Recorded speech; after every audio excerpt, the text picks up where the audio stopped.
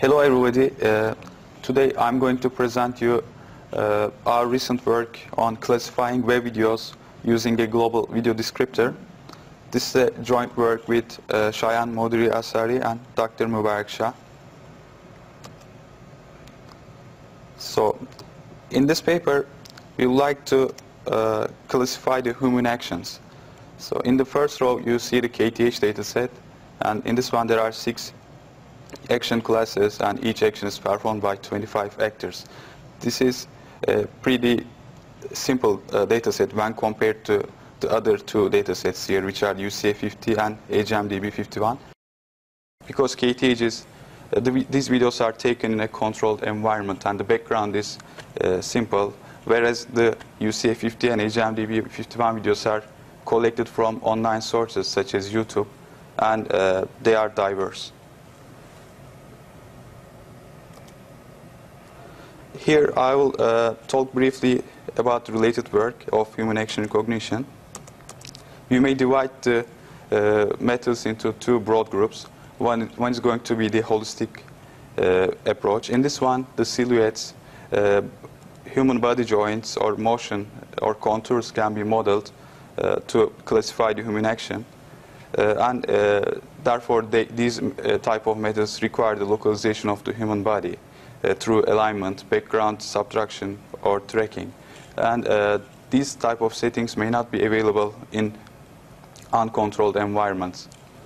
The more popular approach is to extract some local descriptors in a neighborhood of local spatio-temporal interest points. One popular local descriptor is the STIP, which is proposed by LabTev.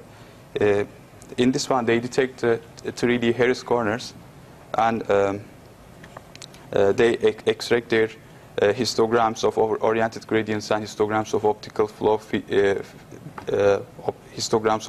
flow, around these interest points. Another descriptor is the dollar descriptor. In this one, they apply Gaussian filter in space and Gabor filter in time, and whenever the response is high, they do the descriptor computation. There is also the SIFT descriptor and the 3D version of SIFT. In this one, they detect the maximas and minimas in scale space, and then they compute their histograms of gradients descriptors. These type of methods usually utilize the bag of features framework. Even though these descriptors are computed locally, they are combined in a global histogram, which causes them to lack the global geometrical or temporal information. Also recently, there are proposed some trajectory-based methods. For example, the MVA.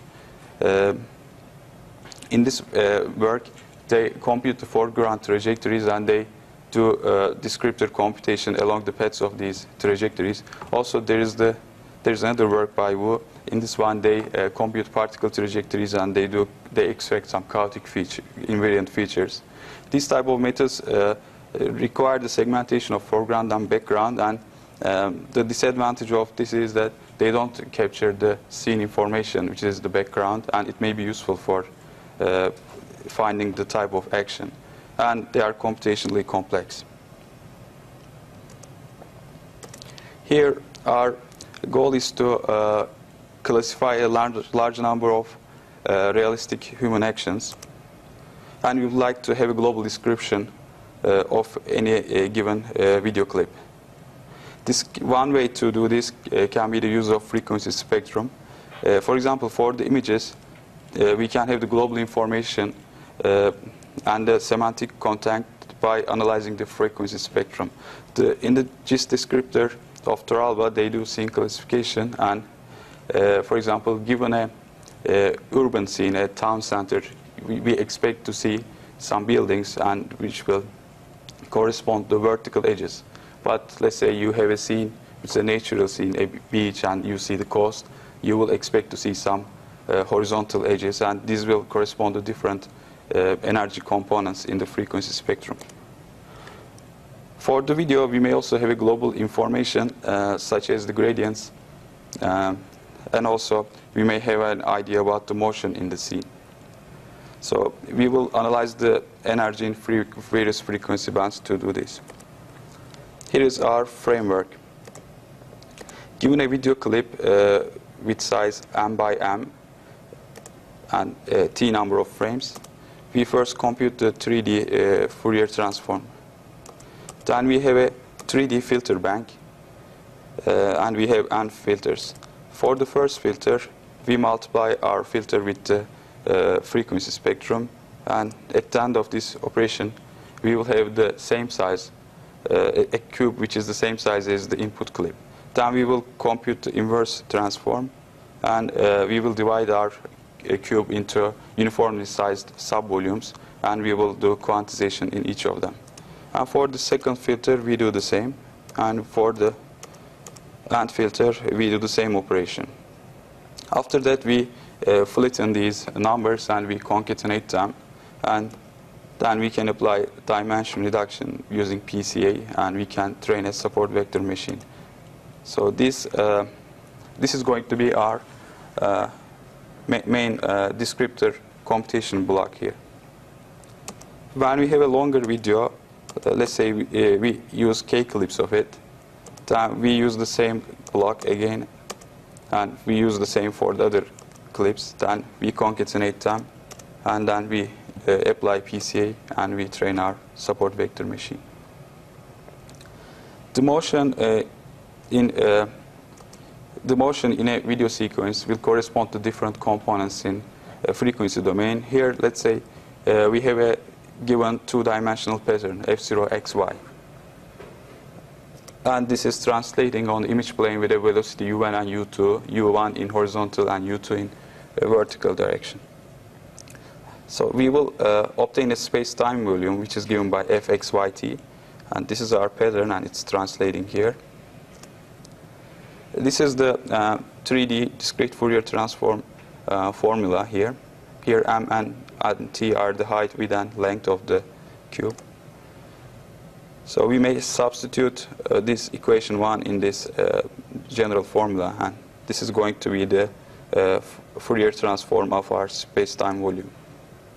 And we can arrange these terms so that we take this term, the summation term, with respect to time out, and this is also related to time. So this was our equation. As you see, the central part is the 2D Fourier transform of f0 x minus u1 t and y minus u2 t. And using the shift property of Fourier transform, we can write the fourth equation as this. So here we will have the 2D Fourier transform of f0 xy, and here this is the shift term, and this is the time term. Then we take the f0 fxy outside the summation, and here we get this one. So as you see, this is the Fourier transform of exponential function, which is going to be a delta function here. So this is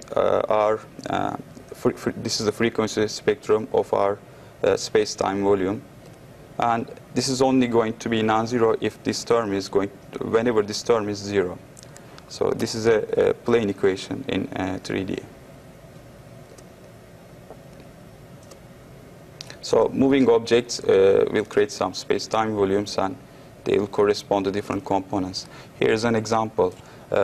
There's a translating object. There's one type of motion in the scene. And we obtain this space-time volume here. So the object is translating in this direction over time. And when we compute the Fourier transform, we have this type of case. So in this one only, we will have non-zero values on this plane. And this plane is going to be orthogonal to the direction of this blob here. When we have two types of motion, this is going to be our space-time volume, and we will have two planes in the frequency spectrum. When we have objects with same motion, this is going to be our space-time volume, and here we will have one plane, again with non-zero values. When there is different motion, the speed is different in this case, this is going to be our space-time volume, and we will obtain two separate planes. When our object is moving and it is an oscillating intensity, this is going to be our space-time volume, and we will have two planes, and the separation of these planes will be depending on the oscillation frequency. And when we have two objects, we still have the two planes. So our descriptor is computed by the application of a bank of 3D filters on the spatio-temporal frequency domain. And we have different orientations and bandwidths of filters which capture different elements. We don't need an interest point detection or background subtraction, and we preserve the useful spatial and temporal information as we do quantization in grids. These are the visualization of our filters in 3D. We have two scales of filters.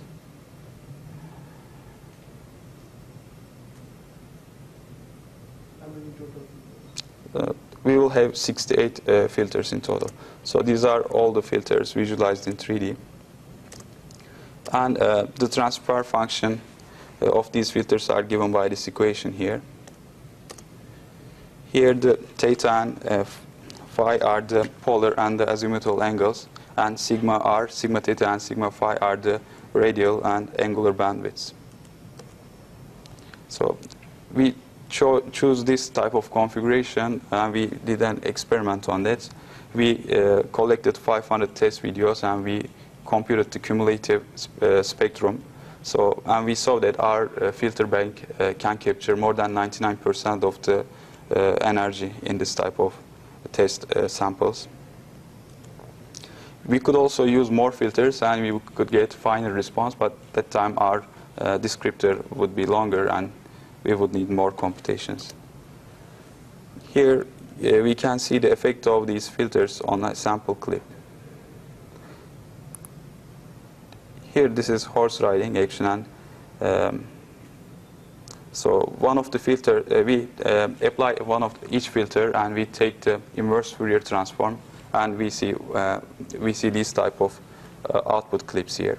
So one filter, for example, is enhancing the motion component, which is corresponding to the rider, and another one enhanced the motion of the legs here. And also there are some filters which capture the gradient components. For example, this one is capturing the vertical components, and the second one is capturing the horizontal component, and the last one is capturing some diagonal components in the scene. This is another example. We have two cars, and this time the scene background is static, and we still have some filters which may capture the motion of this car here and the motion of second car in this row. And also in the second row you can see some filters are capturing the vertical scene components, horizontal components, and also some diagonal components. So our descriptor, which is 3D, can capture both motion and scene information. And here, this is another example. These four sequences are collected from a public data set, and these arrows show the relationship of these clips. For example, this is jumping at park scene, and the second one is jumping at urban scene, and these are the same action in different scenes. Also, if you look at here, you can see that these in this column, these two clips are different actions in same scenes, and same here. And these blue arrows show different actions in different scenes. We computed our descriptor for these four sequences, and they look like this. And we then computed the descriptor distances. And we saw that whenever the action and the scene are different, the value of the distance is higher. And if the scene or if the action is similar, then we get a relatively lower distance, which shows that it can capture both motion and scene information. We performed experiments on 3 data sets, and here the UCA50 and HMDB51 are the two challenging data sets. They have a large number of classes. These are our experimental settings here. Our clip size was 128 by 64, and we extracted 3 clips, and we used 68 filters. Our grid size was 16 by 16 by 8, which resulted in 512 subvolumes, and we have around 100,000 dimensional feature vector here. Then we applied principal component analysis, and we trained our support vector machines, and we did cross-validation. This is the average multi-class classification accuracy on KTH dataset. Our descriptor had 92% accuracy, which is slightly better than STIP and slightly lower than the state-of-the-art. This is the confusion table on KDH dataset. So we have some confusion around running, jogging, and walking. These are our results on the UCA50 dataset. So here we can see our descriptor is 65.3%, whereas the GIST, since it doesn't have any motion information, in the same configuration, it's just at 37% accuracy. And STIP using 2000 dimensional codebook, it had 54.3%. Also, we combined our descriptor with STIP using late fusion, and we got even more better performance, which is 8% more. These are the confusion tables of STIP, the GIST, and our descriptor, GIST-3D, and the GIST-3D and STIP. As you see, our confusion tables look better than these two descriptors. And we would like to see why our descriptor performed better than STIP. So rather than using the support vector machine, we looked at the raw descriptors, and we compared the average similarities of descriptors among each action class. Here on UCA50 there are 50 action classes, so each entry is showing the average similarities of descriptor among any action class. So our descriptor has a higher intra-class similarity and lower inter-class similarity, which shows why it performs better. These are the quantitative results on HMDB51. So our descriptor, the STIP had 18.3% accuracy, and our descriptor had 23.3% accuracy. And the combined classifier had 29% accuracy. This is the confusion table for STIP, and these are the confusion tables of our descriptor. We performed the same experiment on HMDB51 as well. We computed the average similarities of descriptors, and we observed the same output here, higher intra-class similarity and lower inter-class similarity. So my final comments are that we presented here a scene and motion descriptor. We don't need any interest point detection, and we don't have a global histogram. So we preserve the spatial and temporal information. Our performance on UCA50 and HMDB51 were the best reported results so far. Our performance on KTH is slightly lower than the state-of-the-art. The reason is KTH does not include useful background information. Thank you very much.